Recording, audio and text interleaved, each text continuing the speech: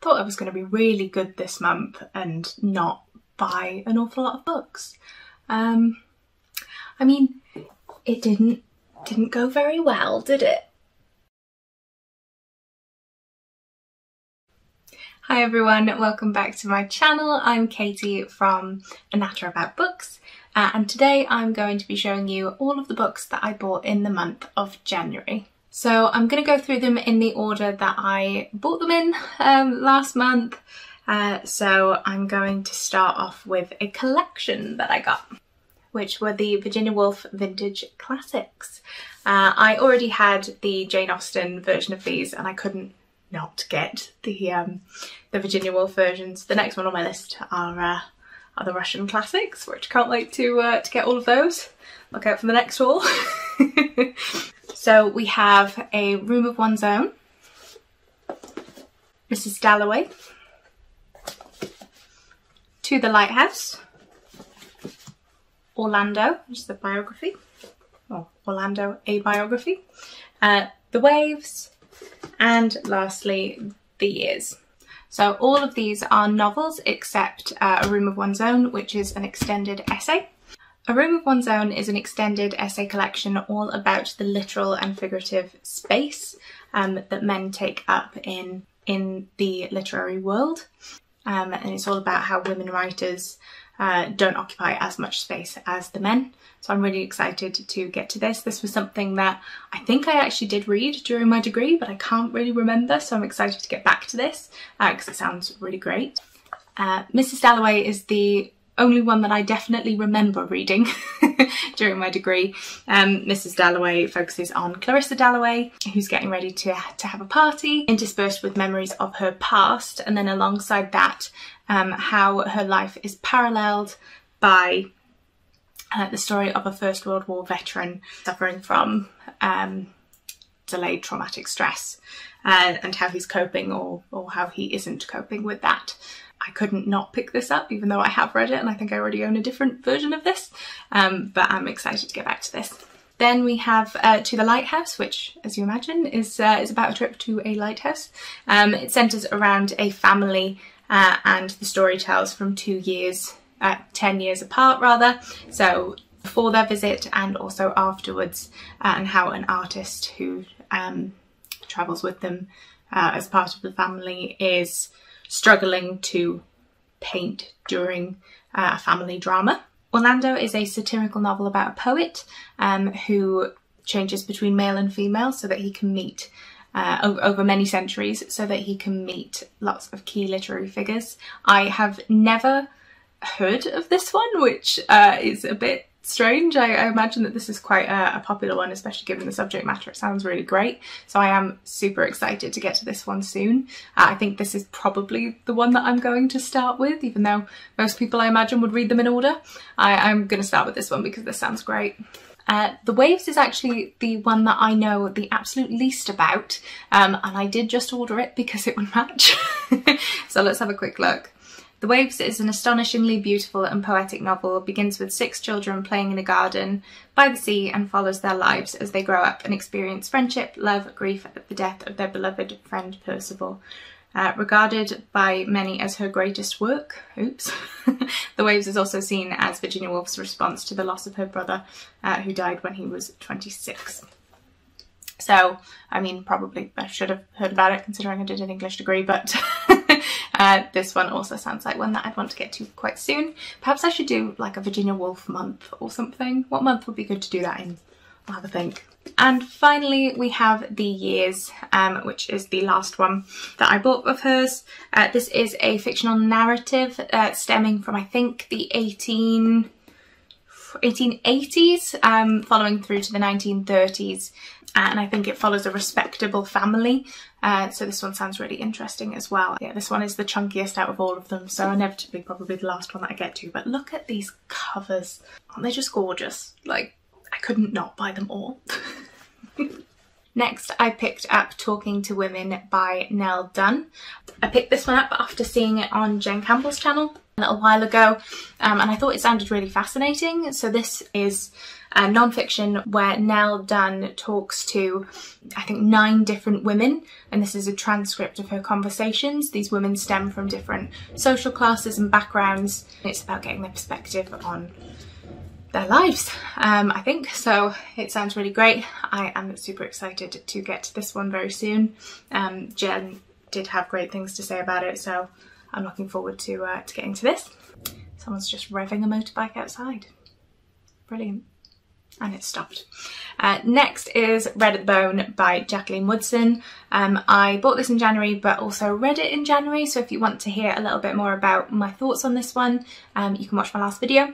This is about a family's way of coping with teenage pregnancy by by the daughter of the family, and how they move from there. It focuses on lots of different aspects of this, so you hear from her partner, for example, you hear from her parents, and then you also get to hear from her daughter as well.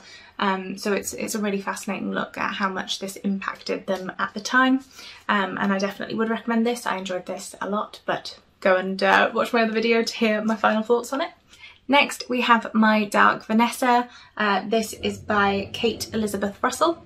I've only heard very good things about this. This is about a 15-year-old girl, I believe, who has a relationship with her teacher, and how she kind of romanticizes that relationship with her teacher, and how everyone that can see and us as readers know how wrong that is and how he's taking advantage of her, but she needs to romanticize it to be able to cope with it. So that's what I've heard about it so far. I kind of don't want to know anything else before I get into it because it just sounds so great. So yeah. Next we have Unnatural Causes by Dr. Richard Shepherd. This one I basically bought because I just recently finished binge watching Grey's Anatomy and I needed a little bit more medical in my life. So I had previously read Adam Kay's stories about working for the NHS, and even though this is slightly different, so this follows the life and many deaths of Britain's top forensic pathologists, I really thought this might be a bit of a corker to read. I'm really excited to hear about how Dr. Shepherd finds out all of the things about how these people that he is inspecting the bodies of after they have died, how they actually died. So I just think that sounds fantastic, and I'm really excited to get to this, and hopefully it will fill the Grey's Anatomy shaped hole that I have in my life at the moment. Next we have one that everyone will probably recognise. This is Greek Myths by Jean Menzies, illustrated by Katie Ponder. When I saw that Jean was coming out with a book all about Greek myths, my knowledge of Greek myths is quite poor, and I thought that this would be the perfect method to be able to take some of that in. I've read many retellings of Greek myths and I feel like a lot of it just goes over my head sometimes, so I'm excited to get to this so that I can sort of fill in those knowledge gaps that I definitely have.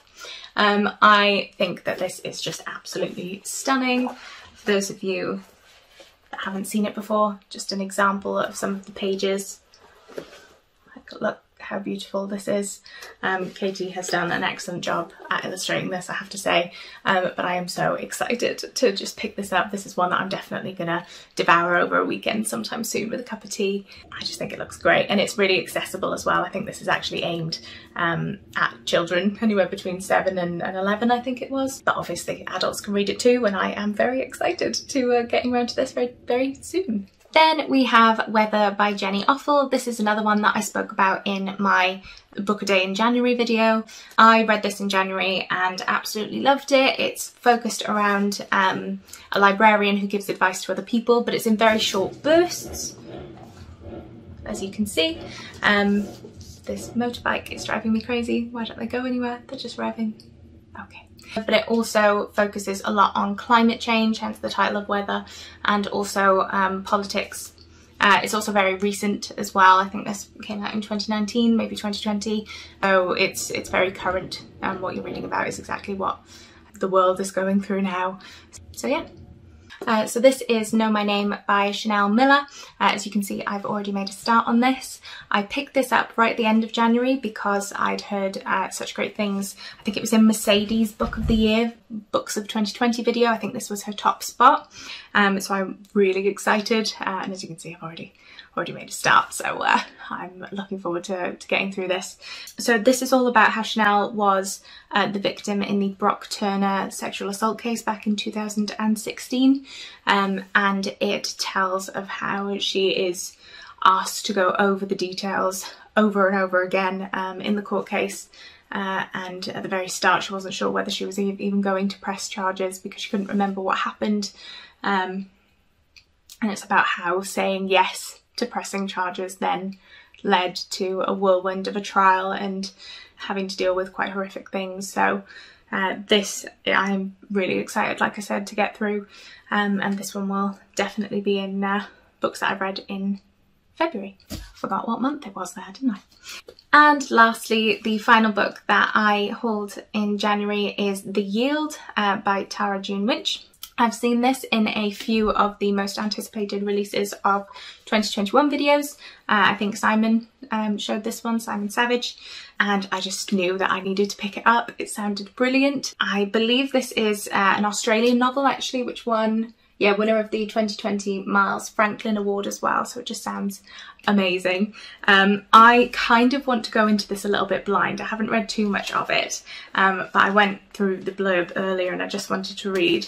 The Yield is a celebration of language and an exploration of which makes a place a home, a story of a people and a culture dispossessed. It is also a joyful reminder of what once was and what endures, a powerful reclaiming of Indigenous language, storytelling and identity.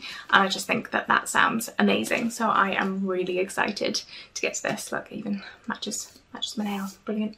So yeah, I am really excited for this. And those were all of the books that I bought in January. So I could have done a lot worse. I could have done more damage. We shall see about how February goes. I did haul quite a lot of books on my library app. So kind of like a library haul. So if you do want to hear about the ones that I have been listening to on audiobook or reading on e-reader, then just let me know and I'll make a video about it. If you enjoyed this video, please give it a thumbs up and subscribe. And please let me know in the comments what books you bought in January and if any of these are now on your wish lists. So thank you for watching. Have a great week.